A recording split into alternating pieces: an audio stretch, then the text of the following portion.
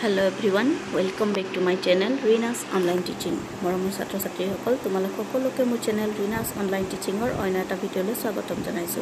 ছাত্ৰ ছাত্ৰীসকল, আজি মই তোমালোকৰ ক্লাছ 10 ৰ ইংলিছ যি দ্ৰুত পাঠ্য আছে, সেই দ্ৰুত পাঠ্যখনৰ chapter number 3 the midnight visitor নামৰ পাঠটিৰ কেইটামান পাঠভিত্তিক কোৱেশ্চন এনসাৰ লৈ আহিছো। আশা কৰিছো তোমালোক মোৰ এই ভিডিঅ'টিৰ দ্বাৰা উপকৃত হ'ব পাৰিবা।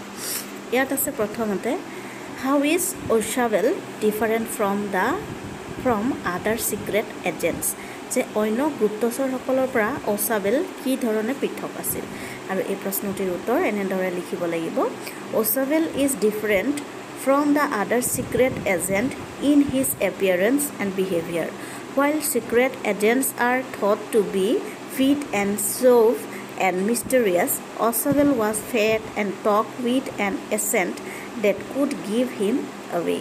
যে Oshabel অন্য যি গুপ্তচৰ তেওঁলোকৰ পৰা পৃথক আছিল, তেওঁৰ যি এপিয়াৰেন্স আৰু বিহেভিয়াৰ, সেই বিহেভিয়াৰ অৰ্থাৎ ব্যৱহাৰৰ আৰু তেওঁৰ দেখাত যেনেদৰে আছিলে আৰু তেওঁৰ যি বিহেভিয়াৰ, সেই বিহেভিয়াৰৰ ক্ষেত্ৰত তেখেত অন্য গুপ্তচৰসকলৰ পৰা পৃথক আছিল। While secret agents are thought to be fit, যেতিয়া secret agent বুলি ক'লে আমি ভাবোঁ যে fit and fine মানুহ, কিন্তু Oshabel আছিলে শকত আবত আৰু বৰ ভালকৈ তেওঁ জাৰ্মান আৰু ফ্ৰান্স ক'ব নাজানিছিলে আৰু মাজে মাজে তেখেতে যিহেতু আমেৰিকান আছিলে আমেৰিকান ইংলিছৰ জৰিয়তে তেখেতে কথা বতৰা হৈছিলে। গতিকে ইয়াৰ পৰাই আমি ক'ব পাৰোঁ যে Oshabel অন্য যি সিক্ৰেট এজেণ্ট আছিলে তেওঁলোকৰ পৰা কিছু পৰিমাণে পৃথক আছিলে। Next question, who is ফাউলাৰ and what is his first authentic thrill of the day, যে ফাউলাৰ কোন আছিল আৰু দিনটোৰ তেওঁৰ প্ৰথম প্ৰকৃত শিখৰণটো কি আছিল। আৰু এই প্ৰশ্নটিৰ উত্তৰ হ'ব ফাউলাৰ is a young writer who fantasizes mysteries with guns, drugs and wine. His first authentic thrill of the day is when he follows Oshabel into his room and discovers a man waiting for them with an automatic gun pointed their way.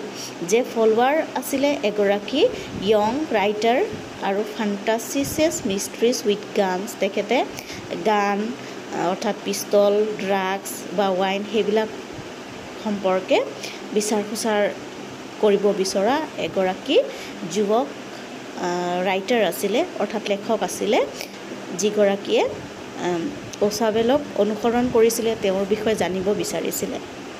আনহাতে সেইদিনাখনৰ তেখেতৰ যি প্ৰথম শিখৰণকাৰী যি অভিজ্ঞতা, সেই অভিজ্ঞতাটো আছিলে যে Oshabelৰ ৰুমত এগৰাকী অচিনাকি মানুহে সোমাই আছিলে আৰু সেই মানুহজনে যেতিয়া Oshabel আৰু ৰাইটাৰ সোমাই গৈছিলে তেতিয়া তেওঁলোকৰ ফালে আঙুলি অৰ্থাৎ পিষ্টলটি টিৱাই গুলিয়াবৰ কাৰণে চেষ্টা কৰিছিলে। তো সেই যিটো ঘটনা, সেই ঘটনাটো তেখেতৰ কাৰণে এটা শিখৰণকাৰী ঘটনা আছিলে। নেক্সট প্ৰশ্ন, হাউ ৱাজ মেক্স গট ইন, মেক্সে কেনেদৰে ভিতৰলৈ সোমাইছিল। আৰু এই প্ৰশ্নটিৰ উত্তৰ হ'ব max has got in by using a পাছ কি টু অ'পেন দ্য ড'ৰ। মেক্সে Oshabelৰ ৰুমলৈ এটা বিশেষ পাছকিৰ জৰিয়তে অৰ্থাৎ বিশেষ ধৰণৰ এটা চাবিৰ জৰিয়তে তেওঁ ৰুমটোৰ ভিতৰলৈ সোমাই গৈছিল। তাৰ পাছত নেক্সট প্ৰশ্নটো হৈছে হাউ does Oshabel say he got in, Oshabelে সি কেনেদৰে ভিতৰলৈ সোমাই অহা বুলি কৈছিল। আৰু এই প্ৰশ্নটিৰ উত্তৰ হ'ব Oshabel says Max had got in through the adjacent balcony. He says that last month too someone had taken advantage of the balcony to get into his room, making Max believe that there is a balcony outside his window when actually there is none.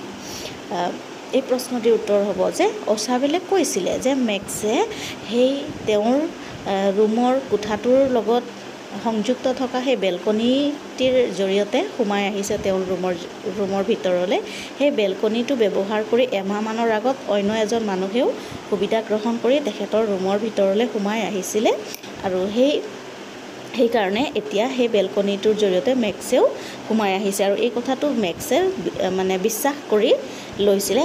কিন্তু আচলতে ওছাবেলৰ সেই বিশেষ খিৰিকীৰ সিপাৰে কোনো ধৰণৰ balcony আচলতে নাছিলে। তেওঁ এনেই তেখেতক পতিয়ন নিয়াবৰ কাৰণে এই কথাখিনি কৈছিলে। গতিকে ছাত্ৰ ছাত্ৰীসকল, আজিলৈ মই এই 4টা কুৱেশ্যন এনচাৰে তোমালোকৰ লগত আলোচনা কৰিলোঁ। বেলেগ এটা ভিডিঅ'ত এই পাঠটিৰ লগত ৰিলেটেড থকা আৰু কিছুমান কুৱেশ্যন এনচাৰ উলিয়াই আমি আলোচনা কৰিম। গতিকে আশা কৰিছোঁ মোৰ এই যি 4টা কুৱেশ্যন এনচাৰ, এই কুৱেশ্যন এনচাৰসমূহৰ দ্বাৰা তোমালোক উপকৃত হ'ব পাৰিবা আৰু তোমালোক পাঠটি বুজিবলৈ সক্ষম হ'বা কিছু পৰিমাণে হ'লেও। আৰু পিছৰ আহিবলগীয়া মোৰ যি ভিডিঅ' হ'ব, সেই ভিডিঅ'সমূহত আমি এই পাঠটিৰ ভিতৰৰ যিখিনি কুৱেশ্যন এনচাৰ হ'ব পাৰে তেনেকুৱা ধৰণৰ কুৱেশ্যন এনচাৰসমূহ আলোচনা কৰিম। গতিকে মোৰ ভিডিঅ'সমূহ তোমালোকে চাই থাকিবা আৰু মোৰ চেনেলটোত যদি নতুনকৈ আহিছা তেতিয়াহ'লে মোৰ চেনেলটো ছাবস্ক্ৰাইব কৰি দিবা আৰু কাষতে থকা বেল আইকনটো প্ৰেছ কৰি দিবা, যাতে মই ভিডিঅ' আপলোড কৰাৰ লগে লগে তোমালোকে নটিফিকেশ্যন পাই যোৱা। তেতিয়াহ'লে আজিলৈ একেকৈ মই সামৰিছোঁ। ধন্যবাদ। বেলেগ এটা ভিডিঅ'ত পুনৰ লগ পাম। Thank U. Tech care.